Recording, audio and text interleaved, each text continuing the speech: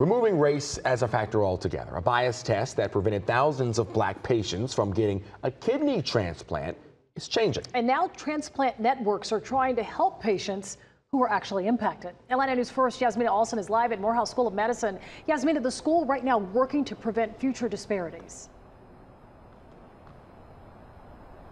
Yeah, Morehouse School of Medicine and LifeLink of Georgia working together to improve organ donation and transplant rates for black patients. The goal is to get more black doctors in this field.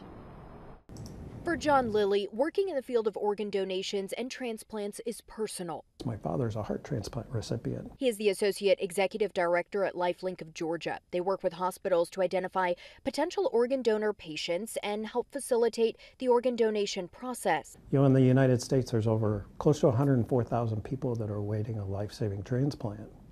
The majority of those, about 86%, 89,000 patients are waiting. Of these 104,000 patients, Lilly says over 60% of them are people of color.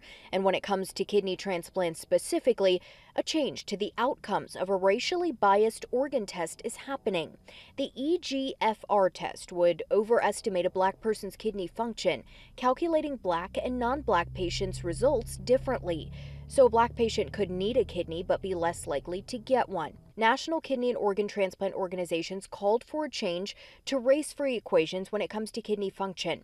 And now the Transplant Network is giving hospitals 1 year to find out which black kidney candidates could have received a new kidney sooner if not for this test, and adjusting their wait time, per an AP report. And in Metro Atlanta, a new partnership with LifeLink and Morehouse School of Medicine hopes to keep these disparities from happening. The goal is to train more black doctors to recover and transplant organs so that black patients can get the organs they need.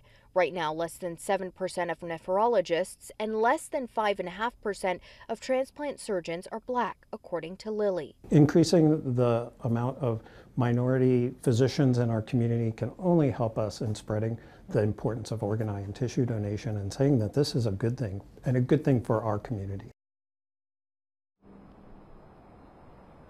Lilly also encourages becoming a donor. You can do so by registering on donatelifegeorgia.org. Live at Morehouse School of Medicine, Yasmina Alston, Atlanta News First. More fresh